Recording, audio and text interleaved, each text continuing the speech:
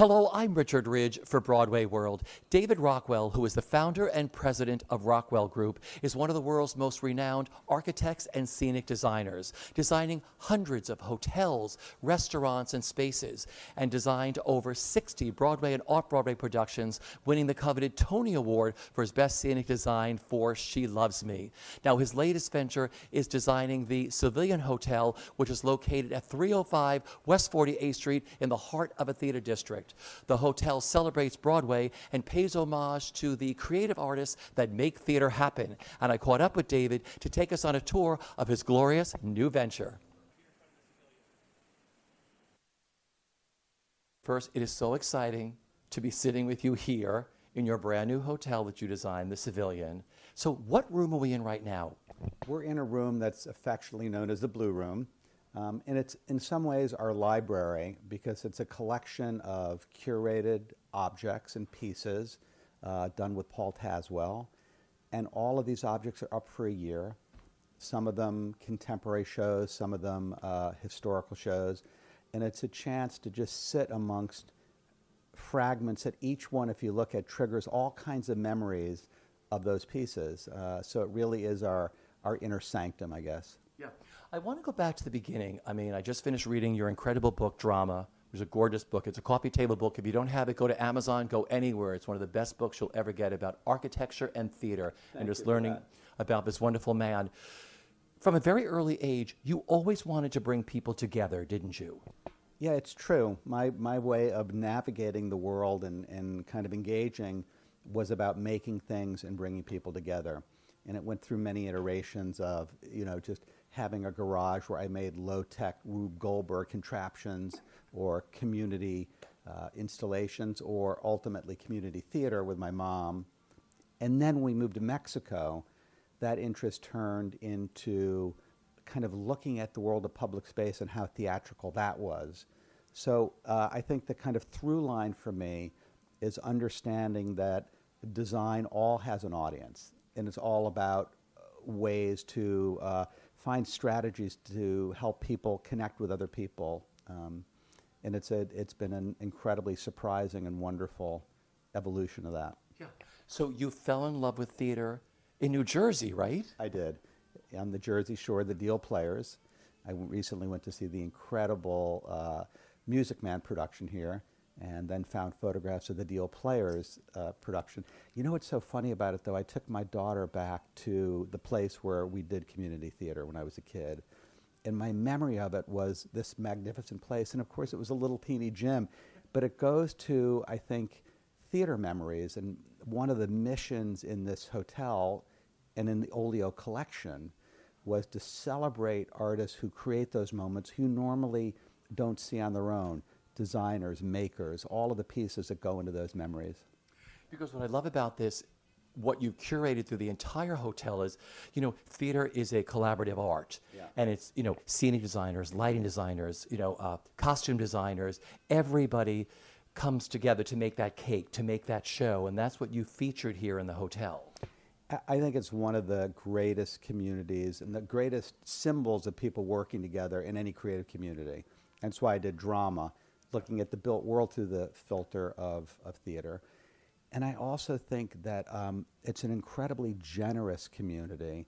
And so we wanted to have a non-for-profit partner, and the American Theater Wing became that partner, so that there's a kind of charitable participation.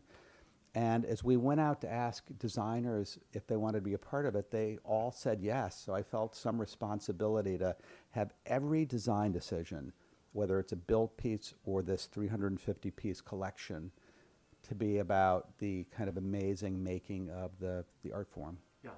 You've never seen boundaries between architecture and theater, have you?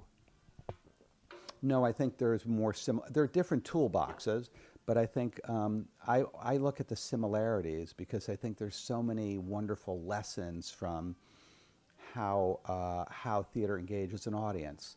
I think thinking about choreography, if you x-ray any great building that you love or park, you'll find choreography at the heart of it.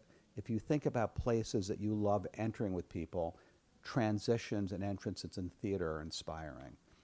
And I do think the notion of ensemble in the theater, which we've seen step forward in the early stages of theater coming back with covers having to cover for many different roles, that ensemble, which is everyone involved doing something quite different but telling the same story, is totally applicable to the built world and the architecture world, and inspiring for that. See, what I love about everything you've designed, I mean, I've looked at pictures of all the buildings and spaces and hotels and restaurants. They have a theatrical essence to them because it's all about detail, right? It's all about perception, where tables are, bringing people into a space, right? It's very theatrical. It is very theatrical, and theatrical in architect's terms sometimes means sparkly. That, you know, but what theatrical I think really means is understanding and behaving theatrically. An example, you mentioned details. I love in theater how props are for the audience, but they're also for the actors. They're, you know, part bringing them in character. In Kinky Boots, those actors owned those machines in a way that made it believable for the audience. And that's about backstory. And that's the same thing we apply in the built world, is backstory, so no physical piece is arbitrary. It's part of an overall story. Yeah. The first Broadway show you saw was Fiddler on the Roof. It was. With Herschel Bernardi at the Majestic Theater. We've been through all We've been through all this. How magical was that? Because I remember that was my first Broadway show too, and I remember everything about the Majestic Theater that day, and it was life-changing for me. How life-changing was that for you? Well, that visit to New York was totally life-changing, and it had several components. I went to Schraff's for my first meal at a New York City restaurant, which was mind-boggling. And then Fiddler on the Roof, you know, as a 12-year-old, I was mesmerized by the net effect of all of it. Yeah. And those two experiences and the kind of urban experience of being in New York, I think have been the driving forces in my curiosity for design and what we've been able to do and what we're thinking of continuing doing. I think curiosity is the key element for a designer.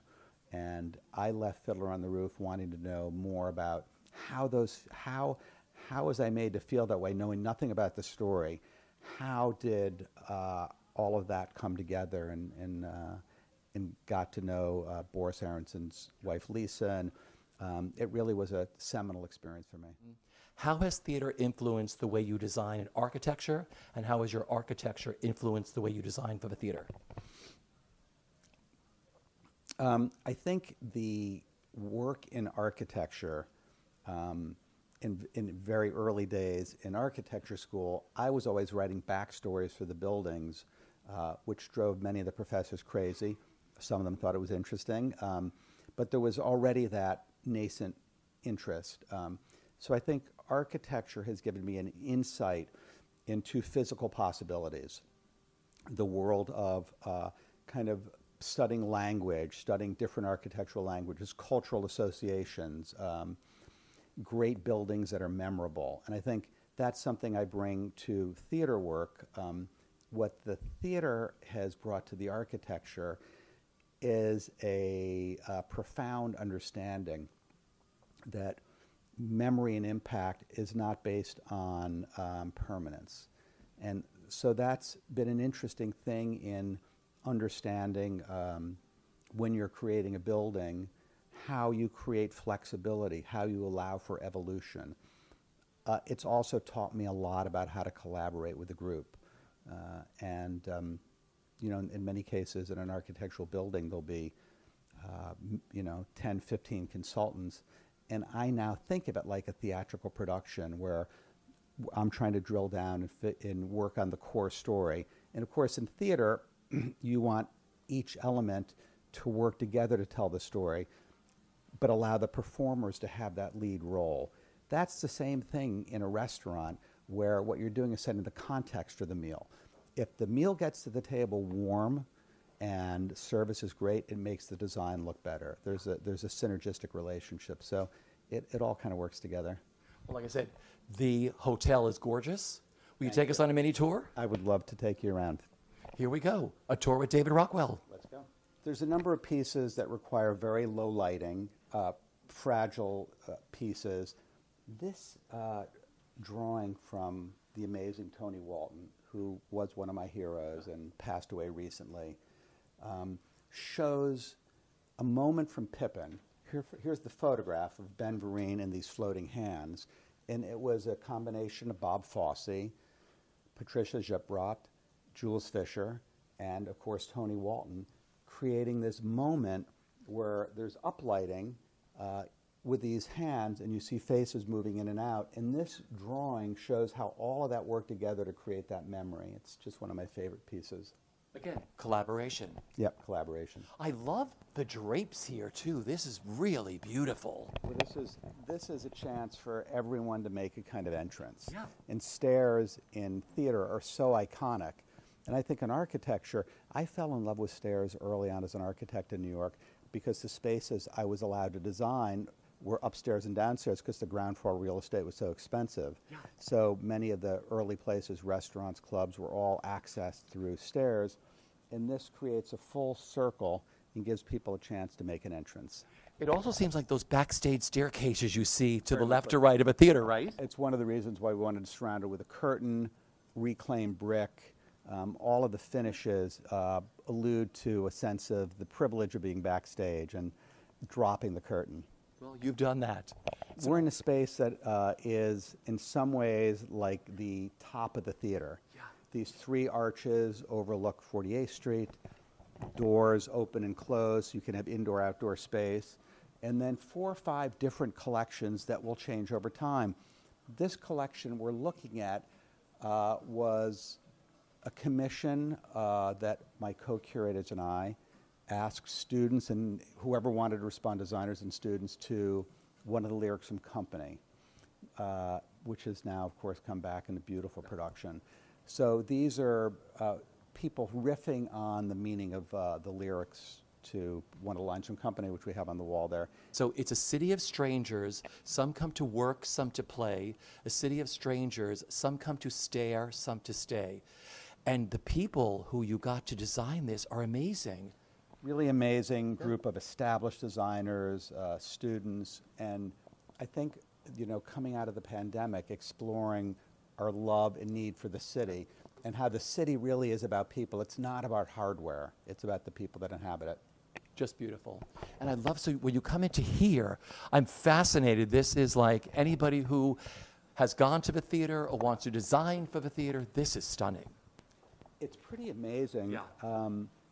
You know, the public doesn't get to see these amazing models.